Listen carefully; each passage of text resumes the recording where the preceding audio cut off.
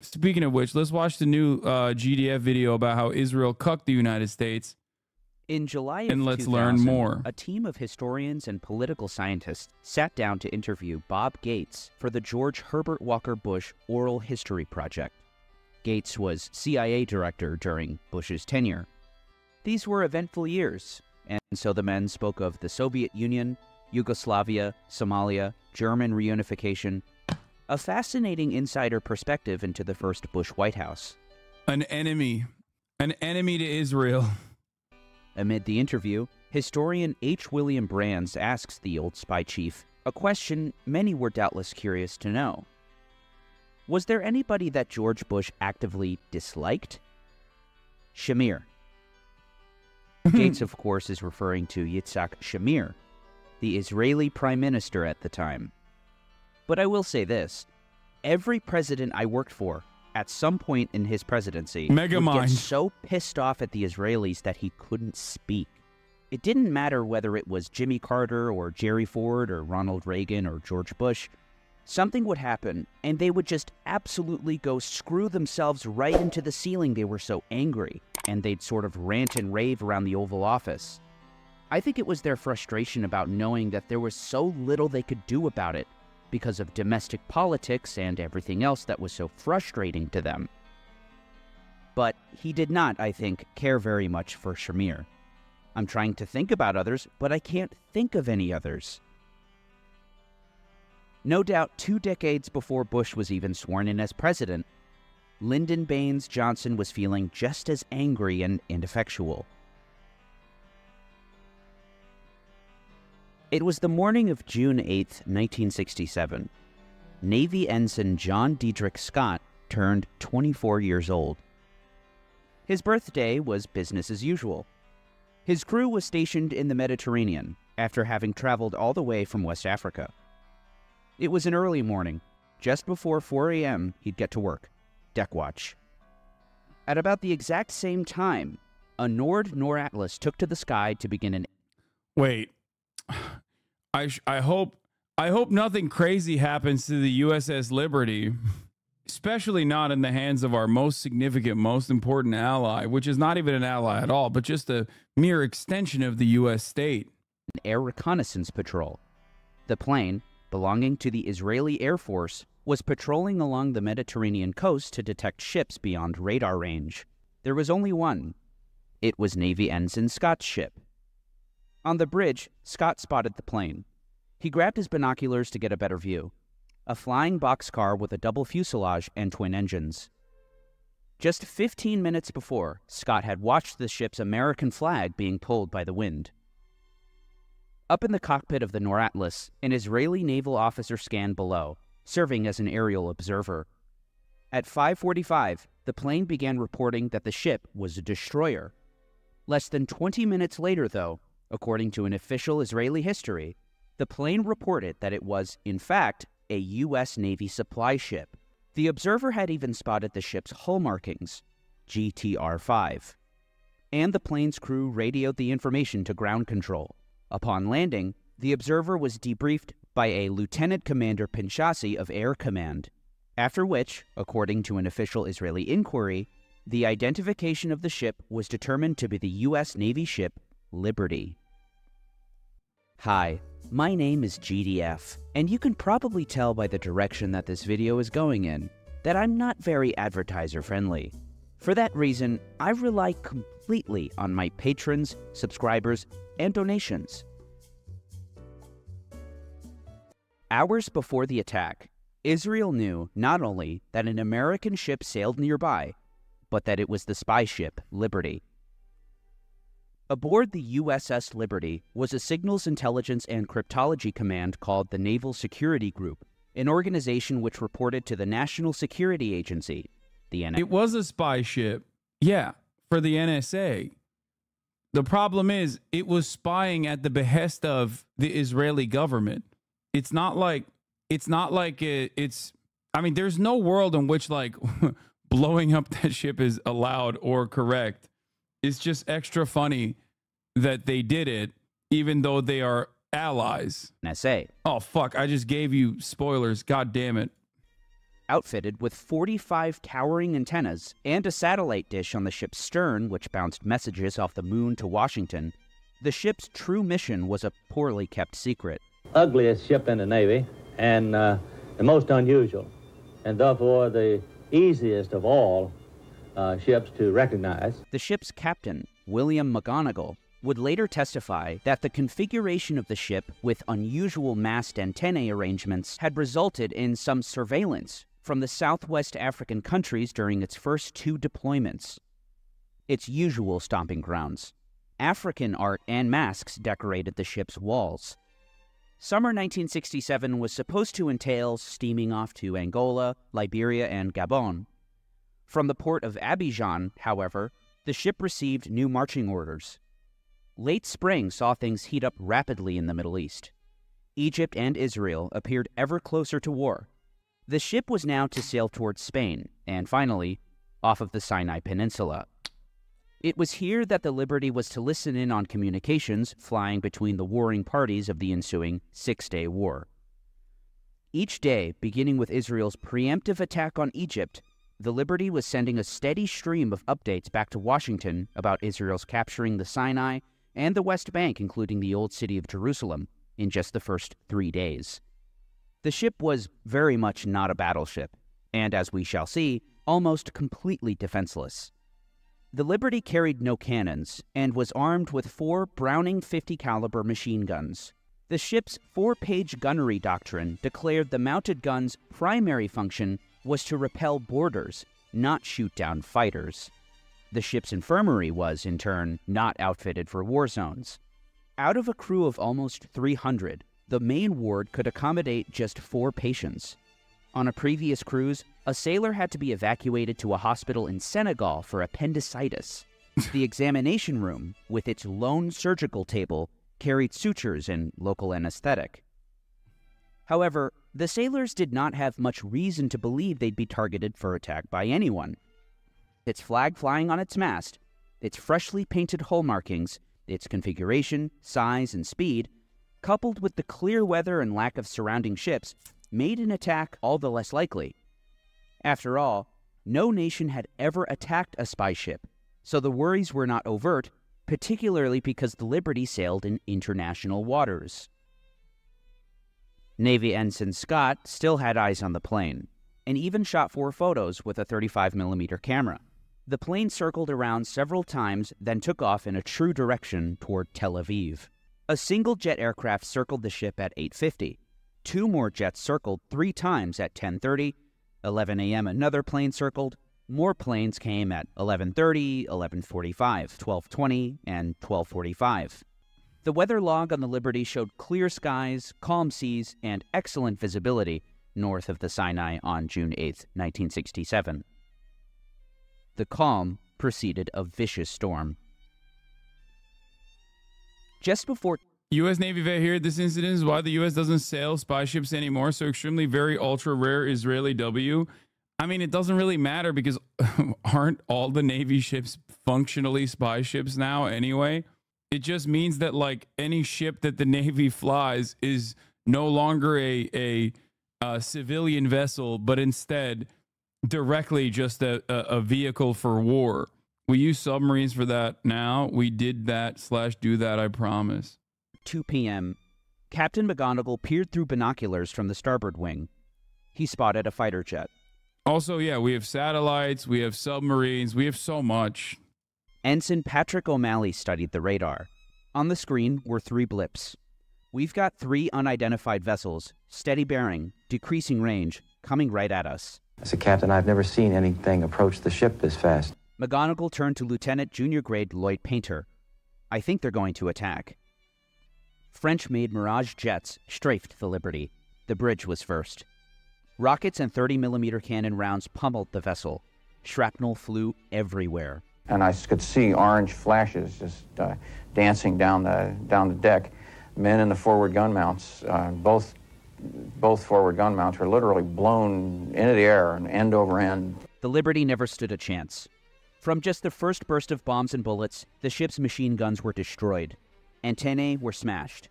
Basketball-sized craters littered the deck and bridge. McGonagall alerted the crew to increase speed to maximum power, but the jets had blown out one of the ship's 2 boilers. The Liberty's max speed would be just about 13 miles per hour. Jets tag-teamed the ship and attacked it in a crisscross formation. The fighters first strafed the Liberty from bow to stern, targeting the bridge, machine guns, and antennae. With those destroyed or on fire, the attackers crisscrossed the spy ship to target the engine room, the Liberty's heart.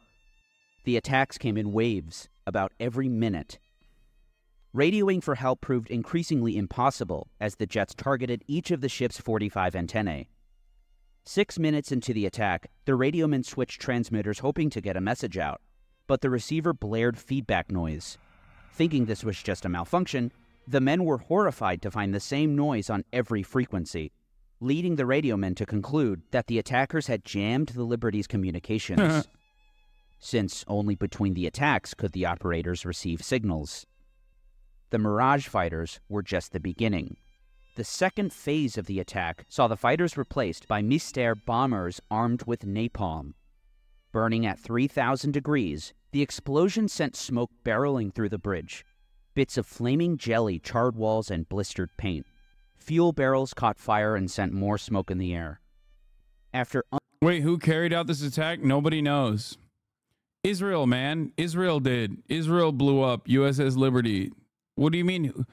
Oh, who could have done this? Unloading their payloads, Israel. The bombers too vanished. There was now another calm in the skies, though not aboard the Liberty. Imagine if any other country did this. Brother, I don't have to imagine. I can tell you that part of the reason why we escalated conflict in Vietnam was because of a fake incident on a Marine vessel, a U.S. marked Marine vessel. Like, we have literally in the past used an attack on a ship, an American ship, to literally say we're going to go to war with a country. Spanish-American War, remember the Maine? No, I was talking about Vietnam too. So this is like, it doesn't take much. It doesn't take much for America to be like, oh, dude, yeah, I can't believe you shot at our vessel. Time to go to war, except for when Israel does it, in which case we're like, nope, never mind. We would love to. We loved it, sir. Thank you so much. Please give us more. Recently, Biden said that the ongoing Israeli offensive against the southern Gaza city of Rafah is wrong, and he pledged to stop supplying offensive weapons if the assault proceeds. 1 week later, however, Israeli forces have seized the Rafah border crossing and pushed into the city, where more than 1.5 million Palestinians are sheltering. Still, US media reported on Tuesday that Biden plans to advance a $1 billion arms transfer to Israel, including tank shells. Advocates say the apparent contradiction between pressuring Israel to stop its offensive, then offering further weaponry, is part of a broader pattern whereby the US says one thing but does another. Whose deck was strewn with dead and dying. But still, the worst was yet to come, as those 3 blips on the radar screen still hadn't arrived yet. The torpedo boats that happened to have been the 3 blips that I had seen on the radar scope had reached us and were now firing armor-piercing bullets through the ship. McGonagall again pulled up his binoculars and saw, some 15 miles off the starboard side, 3 torpedo boats coming straight toward him. The skipper ordered new men to replace the dead ones at the 50 cals, and a new American flag raised to replace the one knocked down by the jets. They grabbed the largest one they had, 7 by 13 feet, and pulled it up the mast at 2:26 p.m. Up until now, the ship's crew had no idea who was even attacking them. Egyptians? Soviets? I saw what appeared to me to be an Israeli flag on one of the boats. No doubt McGonagall was stunned to find, as the torpedo boats approached some 2,000 yards away, a blue and white flag with a Star of David in the center. The boats then opened fire. Along with 50 cals of their own, the ships also possessed 20 and 40 millimeter cannons.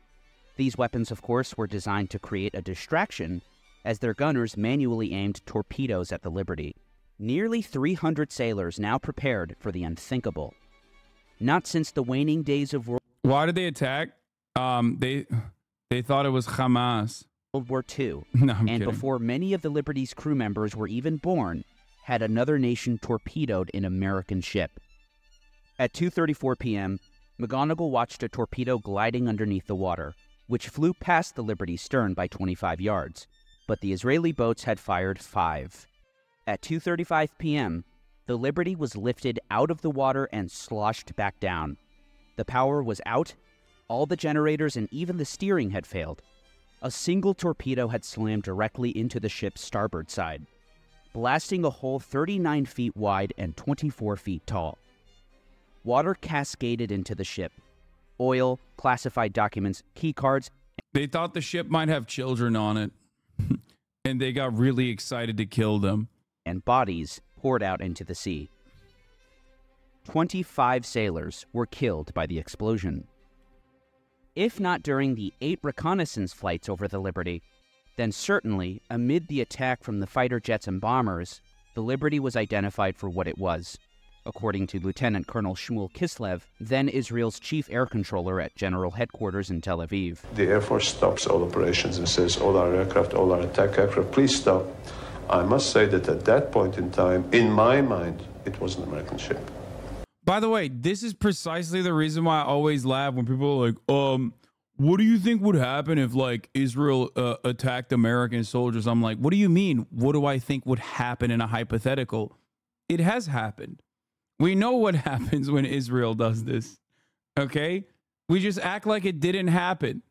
That's why there's probably Navy veterans in here, and this is the first time they've ever heard of this incident, or at least in another instance where I've covered the USS Liberty. That's it. Like, we say, sorry, sir. I apologize for being there.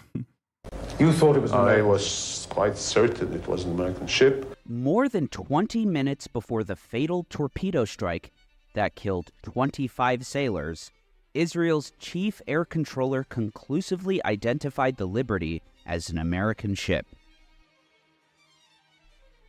Navy Ensign John Scott, preempting another torpedo blast, instructed his men to grab life preservers and prepare to abandon ship.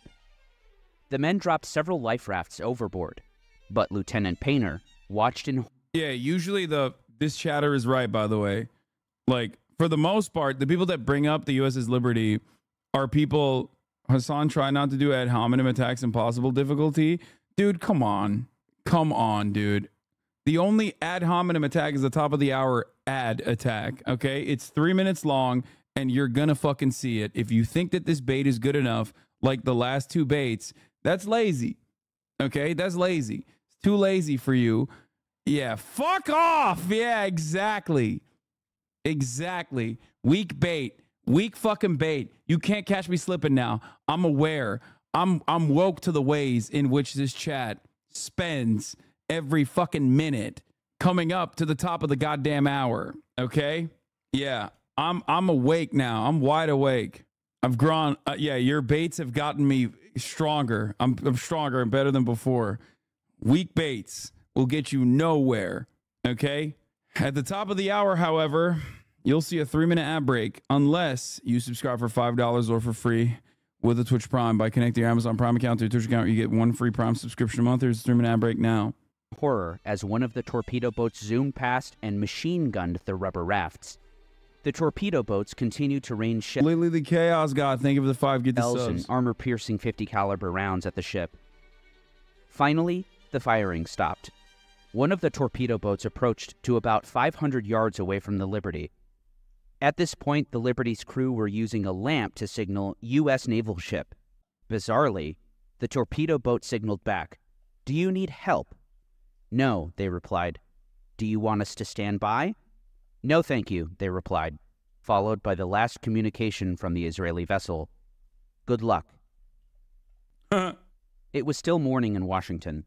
At 11:04 a.m., President Is this why right-wingers hate learning, especially history? Because then we find out these truths? No, right-wingers love the USS Liberty. Nazis fucking talk about it all the time. Nazis who are anti-Semitic, and that is the reason why they hate Israel, because they're jealous that Israel gets to have an ethno-state for Jewish people, and they don't get to have a white ethno-state for white people in America, who just hate Jewish people because they think that all of the the Hitlerian arguments are real. Those freaks love talking about USS Liberty because it's like it is a very clear, shameful moment. They're always jealous of Israel and Japan. True. They also are very jealous of Japan too. Johnson left his White House residence. He had just learned what happened. He stopped at the Oval Office and then made his way into... Yeah, they also think it's hidden knowledge. That's the other thing that's like funny. They're like, ooh, what about the USS Liberty? It's like, yeah, what about it, man? The Situation Room, where he was greeted by Defense Secretary Robert McNamara, Secretary of State Dean Rusk, Walt Rostow, the National Security Advisor. Also joining them was Clark Clifford, chairman of the President's Foreign Intelligence Advisory Board. "We were baffled," Clifford later wrote in his memoir, Counsel to the President. "From the beginning, there was skepticism and disbelief about the Israeli version of events. We had enormous respect for Israeli intelligence, and it was difficult to believe the Liberty had been attacked by mistake. Every conceivable theory was advanced that morning.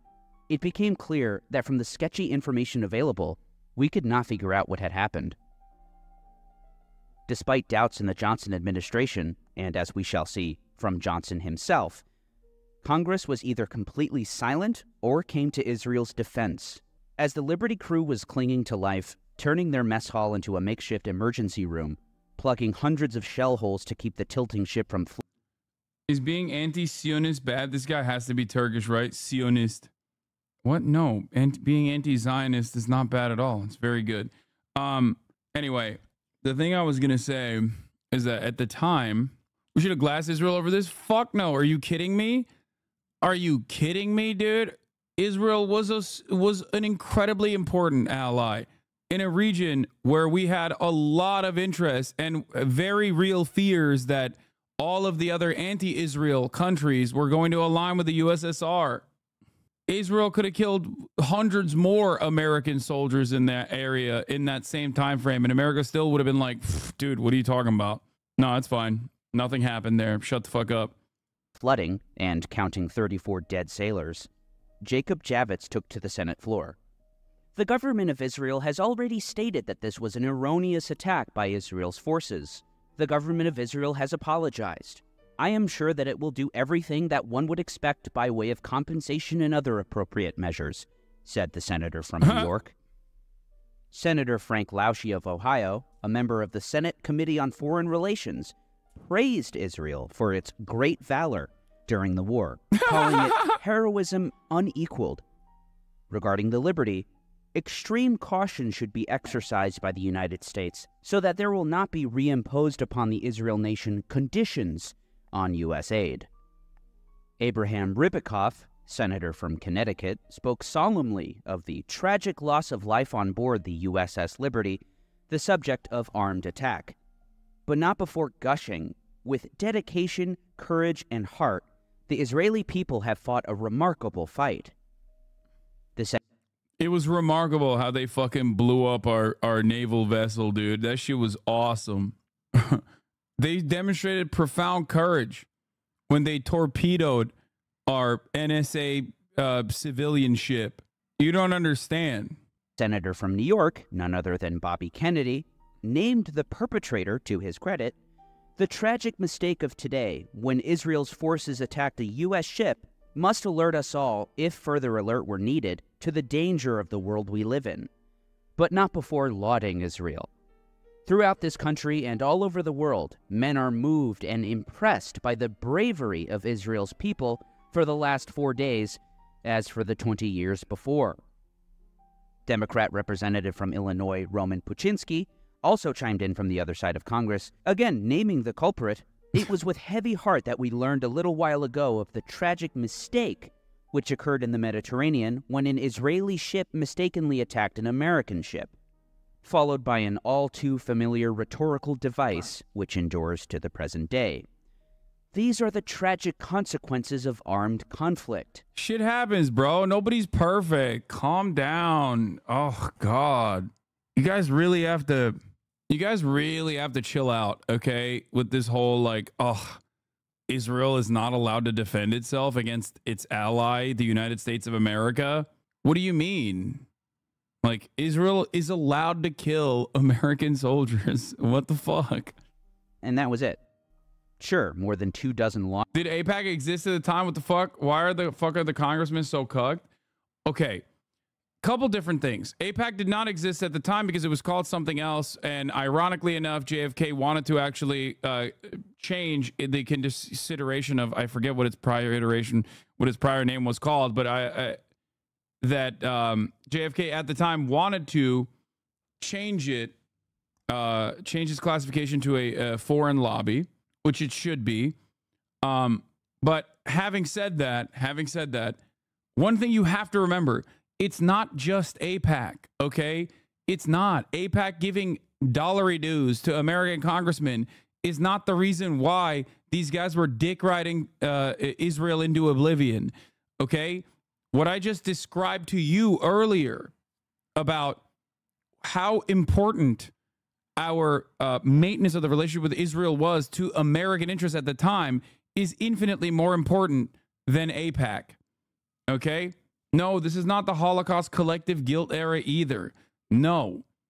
The most important, most significant aspect of this relationship was Israel's positioning in the region against other countries that were potentially aligning with the USSR. That's it. That's why I always tell you, like, AIPAC money and lobbying money in general, okay? Lobbying money in general only is important for times of need, like pressure points, where there's a lot of fucking people being like, dude, what the fuck are you doing? You're getting an unlimited amount of money from Israel? What the fuck are you doing? Fuck you. Do something about it. We can't be out here fucking slaughtering children with our tax dollars. Like, spend it on us instead. That is when AIPAC money comes into play. That is when the NRA money comes into play in times of political turmoil, when there is too much public demand. That's when you remember who's buttering your bread. Biden's statements 1 week prior signaled to some advocates that Washington may finally use its leverage to pressure Israel to end its abuses against Palestinians. In a CNN interview, the president said he would stop the transfer of artillery shells to Israel in the case of a Rafah invasion, and his administration ultimately withheld one shipment of heavy bombs over the assault. But advocates say the media reports of the $1 billion transfer raises questions about Biden's commitment to protecting civilians in Rafah and standing up to Israel, its longtime ally. Biden administration says that it is pushing for a ceasefire in Gaza and has often blamed Hamas for rejecting proposals to reach a deal to halt the fighting. But the United States has vetoed 3 separate ceasefire draft resolutions at the United Nations Security Council and voted against 2 at the General Assembly. Hamas has also accepted a deal put forward by Qatar and Egypt that would lead to a lasting ceasefire and the release of Israeli captives in Gaza and a number of Palestinian prisoners in Israel. The Israeli government rejected it. Lawmakers took to the floor to applaud Israel for its performance on the battlefield, but not a single other lawmaker mentioned the attack on the Liberty the day that it became public knowledge. Each one of these expressions of sorrow were buried in speeches promoting Israel as an ally and, of course, championing aid to the country. Things didn't change much in this regard even as the facts of what happened came to light. How could this be? The Zionist project to colonize Palestine has existed in its modern form since the first Aliyah in 1882, to the land which was at that point still under Ottoman rule. Indeed, the earliest Zionist lobbies in the United States include the Zionist Organization of America, founded in 1897. With the establishment of the State of Israel, recognized by Harry Truman's government just minutes after the clock struck midnight on May 14, 1948, more lobbies would organize in order to secure aid to the nascent Jewish state. One would be more consequential than any other. It called itself the American Zionist Council. Its frontman in Washington, Isaiah Kennan, was previously the public relations official for the American branch of the Jewish Agency for Israel, formerly the Jewish Agency for Palestine. For this work, Kennan registered as a foreign agent in 1947, pursuant to the 1938 Foreign Agents Registration Act. But in 1951, Kennan assumed his new role as a lobbyist. The American Zionist Council's mission was securing aid to Israel. at this point still economic assistance, since Truman placed an arms embargo on the country calculated to avoid alienating Arab countries. Their first success came with the Mutual Security Act, the successor to the Marshall Plan that allotted tens of millions of dollars in aid to Israel, among other countries. This comprised the first major U.S. foreign aid package to the Jewish state. Kennan carefully crafted a model which endures to the present, and in celebration of the aid package, began sponsoring trips to Israel for members of Congress. Preempting the 1952 election, the American Zionist Council inserted political positions into the campaigns of both the Democrat and Republican candidates for the presidency. Pro-Israel positions would be represented across the board. The idea that tax-exempt donations were being used to lobby for aid to a foreign government irked the ensuing Eisenhower administration, writes Middle East policy scholar Stephen Spiegel. The tension between the Eisenhower administration and Israeli supporters was so acute that there were rumors, unfounded as it turned out, that the administration would investigate the American Zionist Council. Therefore, an independent lobbying group was formed within the auspices of the American Zionist Committee. And so, the American Zionist Committee for Public Affairs was born. Kennan would additionally put his background as a journalist to use, founding the Near East Report. Over the years, at the request of the Jewish Agency for Israel made available to the American Zionist Council the sums listed below for subscriptions to the Near East Report. The weekly editorial would be sent to, ultimately, every single member of Congress. Money poured into the AZC coffers, courtesy of the Jewish Agency. When Executive Vice Chairman Gottlieb Hammer was asked, "Do you know, prior to 1960, approximately how much you supplied to the American Zionist Council?" Hammer responded, "My recollection would be somewhere in the neighborhood of around 600 to 700,000 prior to 1960. Each year, he was asked? Each year, yes, sir.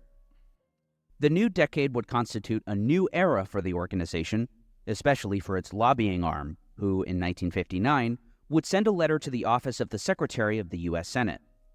This is to advise you that the American Zionist Committee for Public Affairs, which is registered with you, has changed its name to the American Israel Public Affairs Committee." At daybreak, on June 9th, deck crews began cleaning up the wreckage of the USS Liberty, all that remained but the bodies, which were being stored in freezers and air-conditioned rooms. With hoses, they washed blood, flesh, and bone off the deck. Sailors even discovered a shoe with a foot still inside. Just 2 days after the attack, the Naval Court of Inquiry investigating the event convened in London. Admiral John McCain, Jr., Navy Commander for Europe and the Middle East, appointed Rear Admiral Isaac Kidd, Jr. to lead the inquiry. And Kidd chose Captain Ward Boston as Chief Counsel. My name is Ward Boston, Jr. I'm a retired Navy captain, United States Navy. I was the counsel to the Court of Inquiry that was appointed by Admiral McCain as a result of the Israeli shooting. Yes, the John McCain.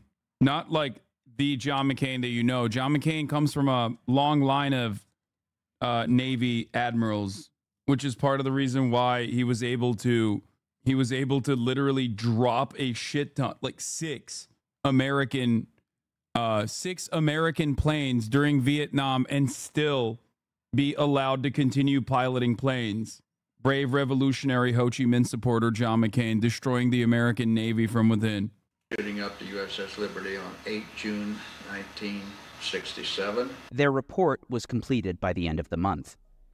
Among their findings, the ship was hit by more than 821 shells and rockets, many of them incendiary. Notably, from the time of the first air attack onward, attackers were well coordinated, accurate, and determined. Criss-crossing rocket and machine gun runs from both bows, both beams, and quarters effectively chewed up entire topside, including ship control and internal communications. Well-directed initial air attacks had wiped out the ability of the 450 caliber machine guns to be effective.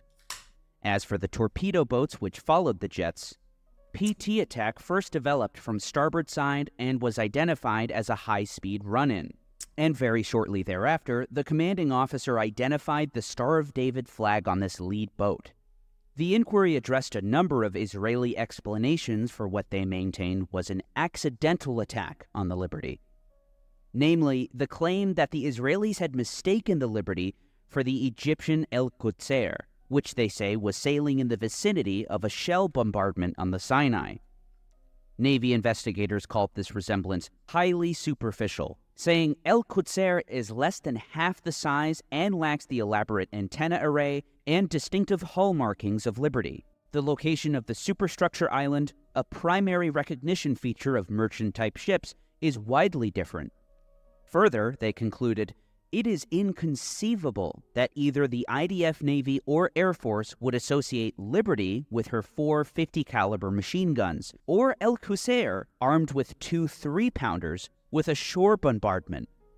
Of course, the Israeli claim that the Liberty flew no flag was roundly contradicted by each witness, including Ensign David Lucas, Lieutenant Junior Grade Lloyd Painter, Ensign John Scott, who we'll remember was up.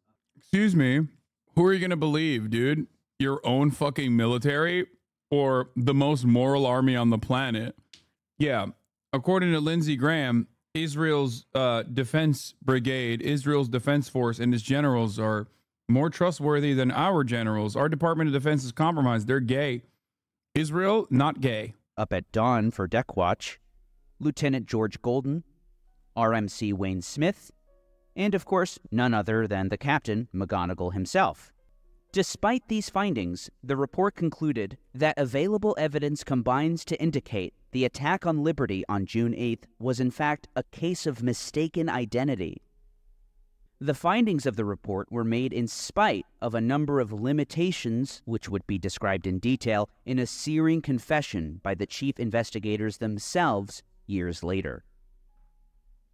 Projections for the 1960s looked promising for the American Zionist Council, and their expenditures for 1962 to 1963 would constitute a media blitz, including a cultivation of editors, TV and radio interviews, positive articles in the Christian press and in academic journals, seminars in universities, distribution of books to libraries, monitoring of Arabs, among other initiatives. But the ambitious American Zionist Council would be cut short in their prime. Or would they? The AZC had caught the attention of the powerful Democrat senator from Arkansas, the chair of the Senate Foreign Relations Committee, James William Fulbright.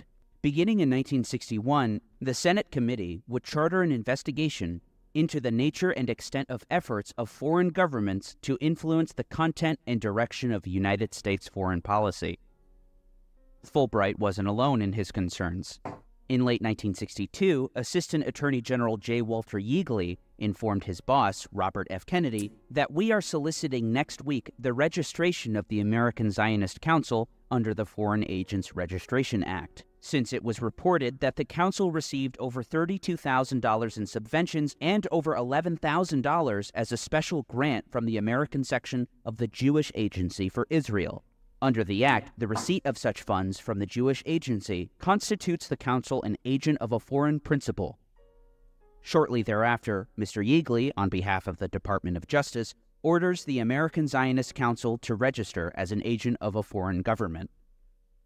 Less than 2 months later, 6 weeks to be exact, the American Israel Public Affairs Committee severs itself from the AZC to become its own corporation. However, AIPAC would not register as a foreign agent, despite taking over the entire American Zionist Council's operations. The Fulbright investigation culminates in hearings later in the year, where it is revealed that the Jewish Agency from January 1, 1955 through December 31, 1962, made payments totaling $5,100,000 to the American Zionist Council to carry on activities within the United States. Through its failure to require itemization, the Department of Justice and, therefore, the public was unaware of the public relations activities in the interest of Israel carried on within the United States by the agency. It wasn't until the year 2004 when an aging Ward Boston, the senior legal counsel to the Navy Court of Inquiry into the Liberty attack, gave in to his guilty conscience. In a sworn affidavit that was inserted into the congressional record, Boston told all. For more than 30 years, I have remained silent on the topic of USS Liberty. However, recent attempts to rewrite history compel me to share the truth. Boston describes how he was assigned to the job while serving as a captain in the Judge Advocate General Corps. He goes on to list the flaws in the investigation. The late Admiral Isaac Kidd, president of the court, and I were given only 1 week to gather evidence for the Navy's official investigation into the attack, despite the fact that we both had estimated that a proper court of inquiry into an attack of this magnitude would take at least 6 months. Despite these limitations, the pair were able to acquire damning evidence, much of which we went over earlier. The evidence was clear. Both Admiral Kidd and I believed with certainty that this attack, which killed 34 American sailors and injured 172, was a deliberate effort to sink an American ship and murder its entire crew. I recall Admiral Kidd repeatedly referring to the Israeli forces responsible for the attack as murderous bastards. Hammering the point home, the Israeli attack was planned and deliberate and could not... Bro, that's very, very anti-Semitic of him to say that. It's very fucked up.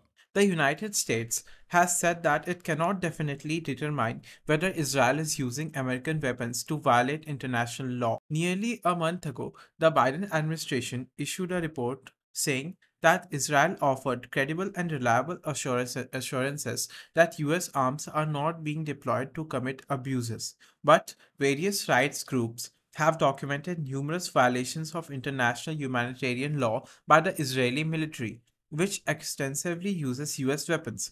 Those reports include evidence of indiscriminate bombing, torture, and targeting civilians. When the US government claimed that Israel has not launched a major invasion of Rafah, the Israeli offensive in Rafah had so far displaced 450,000 Palestinians from the city and further strained the flow of humanitarian aid into Gaza, raising fear of catastrophic consequences. Possibly have been an accident. I am certain that the Israeli pilots that undertook the attack, as well as their superiors who had ordered the attack, were well aware that the ship was American. I saw the flag, which had visibly identified the ship as American, riddled with bullet holes, and heard testimony that made it clear that the Israelis intended there be no survivors. It was an intended attack, deliberate, well planned, except not well executed because they didn't sink the ship. Not only did the Israelis attack the ship with napalm, gunfire, and missiles, Israeli torpedo boats machine-gunned 3 lifeboats that had been launched in an attempt by the crew to save the most seriously wounded. A war crime. Their superior, Admiral McCain, was adamant that we were not to travel to Israel or contact the Israelis concerning this matter. Finally, Boston writes that the late Admiral Kidd had personally told him that President Lyndon Johnson and Secretary of Defense Robert McNamara ordered him to conclude that the attack was a case of mistaken identity, despite overwhelming evidence to the contrary. It's one of those situations where when political action takes over, when you're told by the President of the United States and the Secretary of Defense to keep your mouth shut, don't say anything, and that's a direct order. That the inquiry should have lasted months and not days is evidenced by the investigation of the spy ship Pueblo, captured by North Korea and its crew held hostage for 11 months in 1968. While the Liberty's inquiry lasted 8 days and produced 158 pages of transcripts, the Pueblo investigation lasted nearly 4 months and produced a transcript almost 3,400 pages long. Of course, Boston was far from the only person who felt the way he did. Then NSA Director, Lieutenant General Marshall Carter, commanded the agency which the Liberty reported to. He was never convinced of the official story, telling his interviewer for an oral history, "It couldn't be anything else but deliberate. There's just no way you could have a series of circumstances that would justify it being an accident." So said his Deputy Director of Operations, Oliver Kirby. One shot would be an accident or even one torpedo, but there was damage from all directions. We knew it was deliberate. It was very well planned, premeditated. They knew exactly what they were doing. Assistant Deputy Director of Operations, Brigadier General John Morrison Jr., concurred. "We just couldn't believe that. We knew what the Liberty stood for. We knew what it looked like. It was not a small ship. It was a large ship. They, being a bright bunch of folks, we had to believe that they knew. They saw the silhouette of the ship. They knew when they looked at it what it was. Our flag was flying. Thomas L. Hughes directed the State Department's own intelligence agency, the Bureau of Intelligence and Research. In 6 strafing runs, it appears remarkable that none of the aircraft pilots identified the vessel as American. He'd type in a memo to Acting Secretary of State Nicholas Katzenbach 5 days after the attack. The torpedo boat attack was made approximately 20 minutes after the air attack. The surface attack could have been called off in that time had proper air identification been made. Liberty crew members were able to identify and record the whole number of one of the small, fast-moving torpedo boats during the 2 minutes that elapsed between their attack run and the launching of the first torpedo. But the Israeli boat commanders apparently failed to identify the much larger and more easily identifiable Liberty at 11,000 tons, 455 feet long, large identification numbers on hull. Granville Austin was director of the Near East and South Asia office at the Bureau of Intelligence and Research, making him a centrally placed official for intelligence on the attack. Everybody knew it wasn't an accident. They knew damn well what it was. That it was an accident, of course, was nonsense. At CIA as well, doubts persisted and permeated through the highest levels. An official CIA history of Director Richard Helms's tenure, which included the attack on the Liberty, reads, "Although Israeli authorities in Tel Aviv immediately apologized for the grievous accident, many informed Americans soon came to believe that the assault had been anything but accidental. CIA initially resisted this judgment, but the cumulative weight of the evidence rapidly undermined this position." The CIA history also quotes then Deputy CIA Director Vice Admiral Rufus Taylor in a letter to Director Helms. To me, the picture thus far presents the distinct possibility that the Israelis knew that Liberty might be their target and attacked anyway, either through confusion in command and control or through deliberate disregard of instructions on the part of subordinates. And let's not forget the director himself, who would sit down for his oral history interviews in 1984. About the Liberty, Helms said, "Since this is for the agency's record, I don't think there can be any doubt that the Israelis knew exactly what they were doing. Why they wanted to attack the Liberty, whose bright idea this was, I can't possibly know. But any statement to the effect that they didn't know that it was an American ship and so forth is nonsense. I have always assumed, without knowing the truth of the matter, that somebody in the Israeli hierarchy figured that the ship was monitoring what the Israelis were doing in Syria, and that before they attacked in the Golan Heights, they didn't want the United States to try to stop them from getting on with the job. So the thing to do was to take out this vessel and stop our ability to hear the transmission of their messages. That's just my surmise." A conversation followed by pages and pages of redactions. President Johnson himself reportedly fumed. Less than 2 weeks after the attack, Charles Roberts, reporting for Newsweek, cited a top-level theory that someone in the Israeli armed forces ordered the Liberty sunk because he suspected it had taken down messages showing that Israel started the fighting. President Johnson was the magazine's source. Holy shit. In a seemingly logic-defying twist of fate, the period following June 8, 1967, would be precisely the moment that the real sea change took place in terms of the absolute amount of U.S. aid to Israel. The efforts of the lobby to stifle dissenting views in Congress and to push for the lifting of the arms embargo began to bear fruit. Indeed, just months after the Liberty attack, and with all that had come to light about it, that lobby began pressuring the new Special Assistant for National Security, Walt Rostow, who proved more susceptible to these pressures, and the embargo was lifted. A lobby, as we've seen, that was an entirely foreign creation, set up and seed-funded to advance Israel's interests at the expense of the United States. Indeed, despite Johnson's fury, in which he went so far as to tell Newsweek's Charles Roberts that he believed the Liberty attack was deliberate, he himself caved to the pressure, as documented by Henry Kissinger in a 1969 strategy document.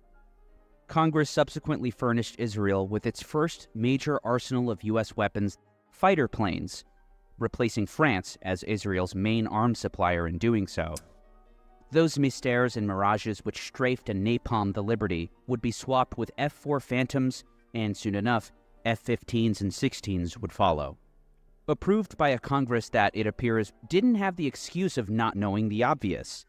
By the end of the month of the Liberty attack, on June 29th, the House heard clearly for themselves the outrage of Representative Craig Hosmer, a Navy reservist who served in World War II. Hosmer was well-versed in ship identification.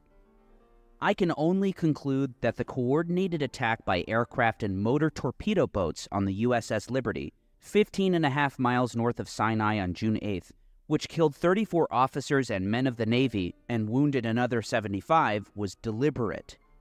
The fact that the USS Liberty was a Victory hull vessel, hundreds of which were produced and used by the U.S. Navy during World War II and since, rules out the possibility of mistaken identity. Every ship recognition book in the world has for years identified the characteristic Victory hull and superstructure of the USS Liberty as U.S. Navy property. Thomas Abernathy took the floor moments later. The Democrat representative from Mississippi spoke candidly. I have heard members of this House and many, many others say that if this had been done by others, the leaders of our government would have moved in with sternness and appropriate demands or even retaliatory action. Regardless of who is responsible, friendly or unfriendly, when American sons are unnecessarily killed by unprovoked military attack, even in a case of mistaken identity, Uncle Sam as a rule demands to know why. And ordinarily, we do not stop with just a demand. The ship was well marked, so said the Pentagon. Its name was painted on its stern. U.S. letters and numbers were on its bow. The day was clear, and it was distinctly flying the flag that you and I... So the people asking why, the speculation at the time is the most likely reason is because they thought that America would potentially move against Israel if they saw what Israel was planning to do in Syria, and that they were surveilling Israeli communication as well, and they wanted to put an end to that. I heard Israel never attacks first. Yeah, well, part of the reason why you think that is because even when Israel attacks first, which is almost all the time, it's seen as not premeditated, but actually defensive. They'll wipe out the entirety of the fucking Egyptian Air Force and then be like, we did it defensively. Stood here and so praised and respected just a few days ago on Flag Day. What complaint have we registered? What has Washington said? To tell you the truth, this great capital, as well as this great government, if it can still be called great, was and is as quiet as the tomb regarding this horrible event. Few other elected leaders said or did anything. Of the 435 House members, only Hosmer and Abernathy spoke out during the 3.5 hours that legislative body met. No one in the Senate, which met for less than 2 hours, mentioned the attack. It's not a mystery as to why. The reason for such silence from Congress, and for, not to mention, impunity from consequence, from the invasions of Lebanon, siege of Beirut, the occupation, annexation, and apartheid in the Palestinian territories, the continued genocide in Gaza, or from the very outset, the deliberate attempt to sink an American ship and its crew, the reason for such total impunity was there all along for everyone to see. That a foreign government has operated freely through its agents in the American democratic system. The Biden administration has claimed that it applies the same standards to Israel in enforcing the Leahy Law, which prohibits assistance to foreign military units that commit abuses. Last month, the US State Department said that it would not suspend aid to any Israeli battalions, despite acknowledging that 5 units had engaged in gross violations of human rights. Washington said 4 of the battalions had taken remedial steps to address the abuses, and the US is engaging with Israel over the 5th unit. But experts say the US has a special process in applying the Leahy Law to Israel, giving the country more time and leeway to address allegations of abuse. The Biden administration has claimed that it cut off funding to the United Nations Agency for Palestinian Refugees to comply with the law. The law in question is a government funding bill that Congress passed in March banning aid to UNRWA. The UN agency provides vital services to millions of Palestinians across the Middle East and has played a leading role in aid delivery in Gaza. Biden supported the funding legislation and signed it into law. Washington had also suspended its assistance to the agency weeks before the bill was approved, following Israeli allegations of links between UNRWA and Hamas. Last month, an independent review of UNRWA commissioned by the UN found that Israel did not provide credible evidence to back its accusations. If you found this video informative, then make sure to hit the like button and subscribe to this channel for more videos like this. And thanks for watching.